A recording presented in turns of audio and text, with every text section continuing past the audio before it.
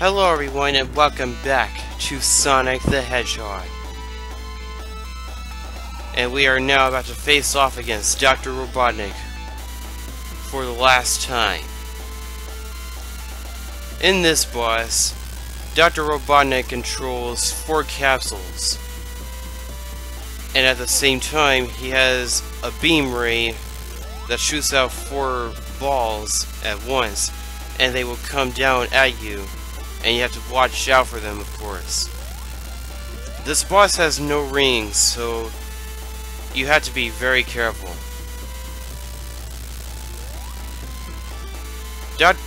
Like I said, Dr. Robotnik controls 4 capsules, and he exposes 2 at once. And he will appear in either one of those 2 capsules.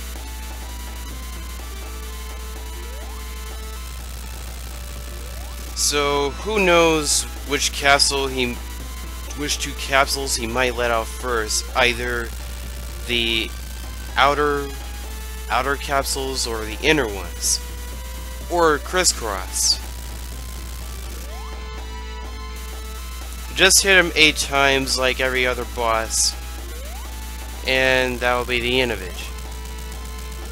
And we destroyed his machine. Oh, he's running away. Oh, no you don't. You think you could just run away slowly in your Eggmobile?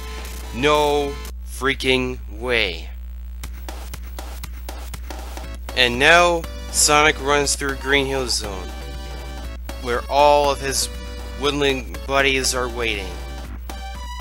He returns and restores the Chaos Emeralds. Flowers pop out of nowhere. Sonic the Hedgehog.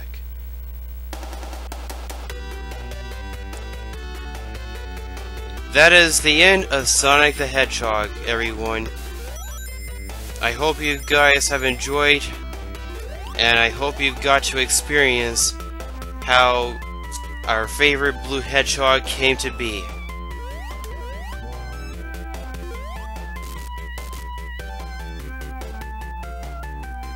So here's a little credits reel showing us the past stages that we've been through, and plays sort of a mix of music that is in this game.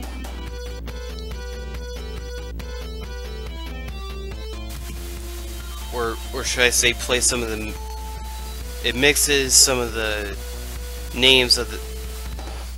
It mixes some of the music inside of each zone in a different order, I guess.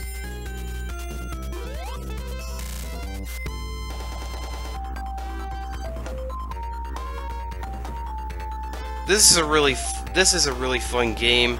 I recommend that you go out and find this. You can buy this game anywhere. There are so many ports and versions, and it comes in a lot of compilations. But please make sure that you do not buy Sonic the Hedgehog Genesis for the Nintendo Game Boy Advance. Just take my word for it, I don't want to explain it.